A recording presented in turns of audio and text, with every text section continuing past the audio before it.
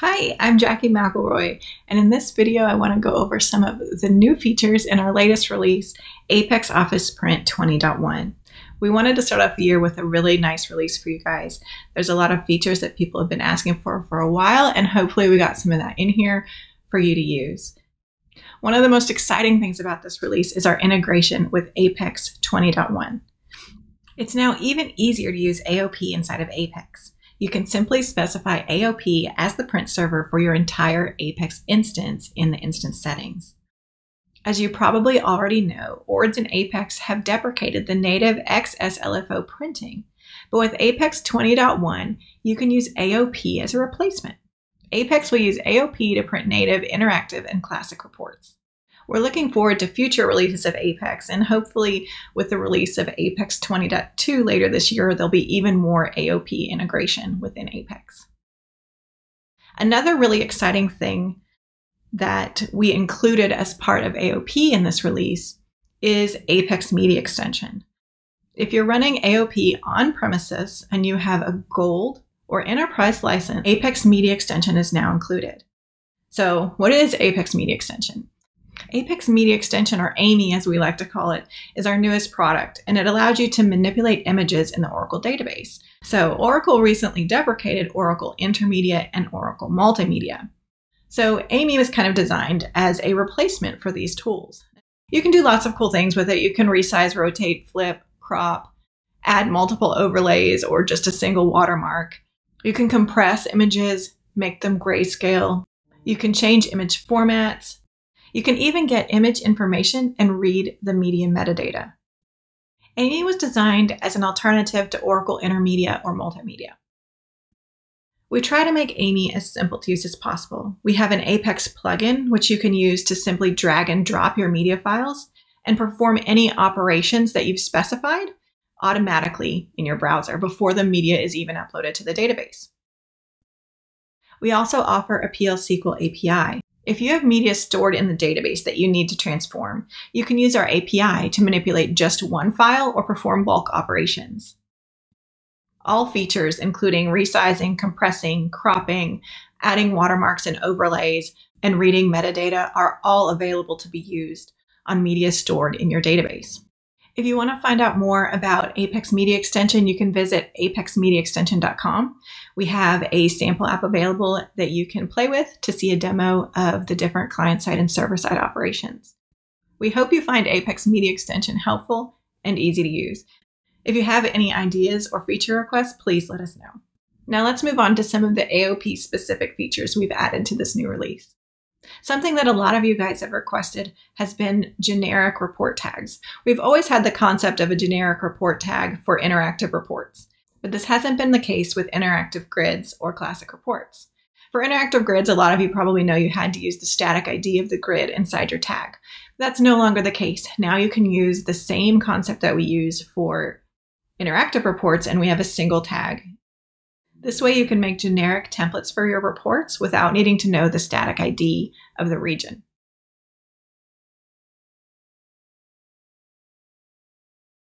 So let's take a quick look at the difference between the old and new templates with the generic tags.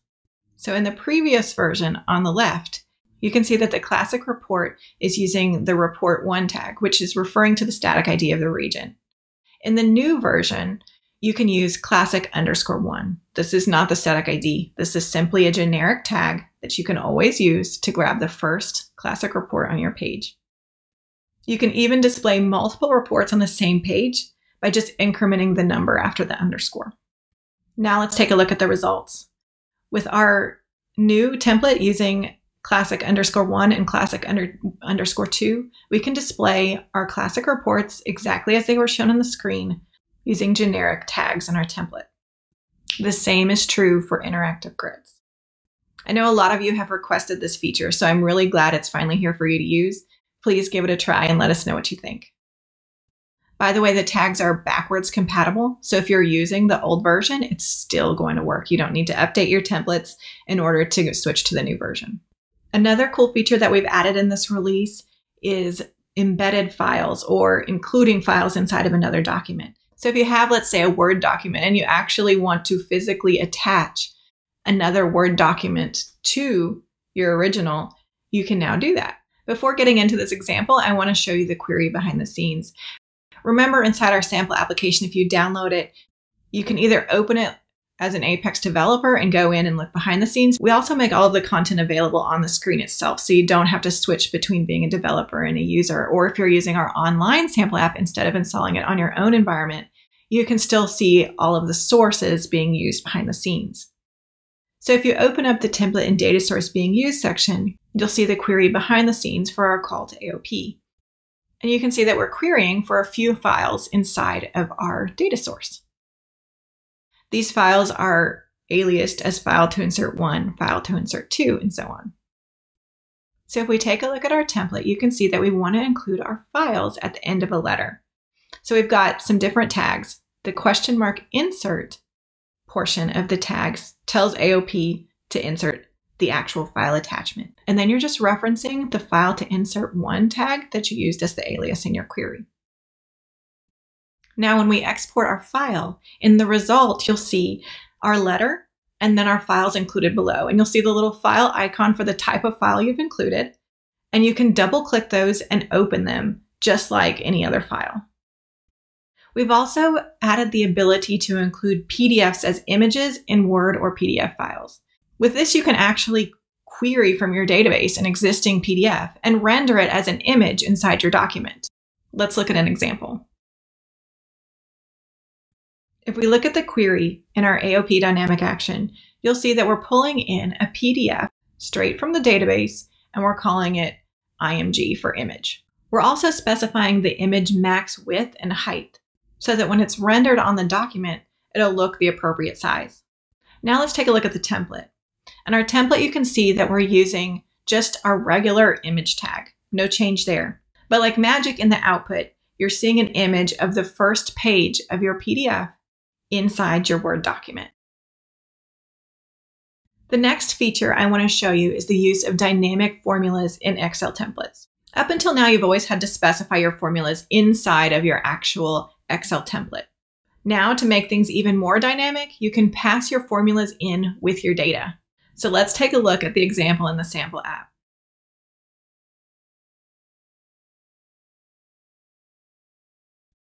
In our query, you can see that we're passing in a couple of values on each row, as well as a formula.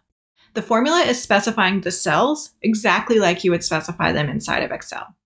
As your formulas, you can specify actual value manipulation, or you can specify cell numbers to be referenced as a generated formula. So in our template, you can see we're using our special formula tag. We have a constant formula, and we also have a generated formula based off of the values inside of our loop. Now, if we run our report and we look at our output side by side with our template, you'll see that our constant formula was evaluated, as well as our generated formula. If you inspect the cells of your generated formula in the result, you'll see that it's an actual, real, native Excel formula specifying the cells used in the formula. We've also added a new data source. You can now pass an array of SQL statements into AOP. Previously, if you wanted to pass multiple sets of data to AOP, you needed to write your SQL query in cursor syntax. A lot of people found this cursor syntax very confusing, and so we've tried to make this a little bit easier. We hope that passing an array of SQL statements will be a little bit easier than writing cursor syntax. Behind the scenes in our example, you'll see 3 different sets of data being passed into AOP. These queries are using a new type of query list that we've created specifically for this purpose. You can simply define an item in your list by giving it a name, passing in the query, and setting any bind variables you need to use inside that query. Then in your call to AOP, you simply use the new SQL array data type and set the array to the list you created. In this example, our output is our AOP template, but you can easily see that each of the 3 distinct sets of data are represented in the template. No cursor syntax needed. AOP also now recognizes column toggle reports and reflow reports. You can now print those just as easily as any other classic report.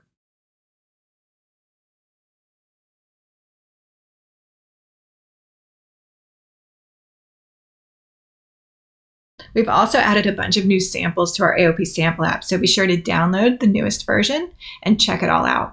One of the new samples that I want to highlight in this video is our new QR, data matrix, and barcode example. This is a really fun example that highlights all the different kinds of barcodes, QR codes, and data matrices that you can create using AOP. I'm not going to pretend to know what all of the different kinds of barcodes are, but I'm just going to show you how to use this example. You can simply select a type out of the list and add any options or features that you want to use. You can even select the different rotations, invert it, add text, all that good stuff. You can click the Show Barcode button. It'll render the barcode on the screen. Then just click the Print with AOP link, and you can see your barcode generated by AOP. We have a lot going on in this release, so I encourage you to check out our release notes. Go to apexofficeprint.com, play with our online sample app. Even better, download the sample app and play with it in your own environment so you can really go behind the scenes and see what's happening in each example. If you ever have any questions, we're always happy to help.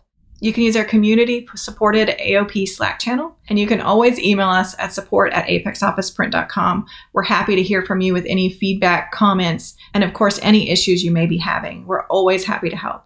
Thanks for watching, and thanks for using AOP.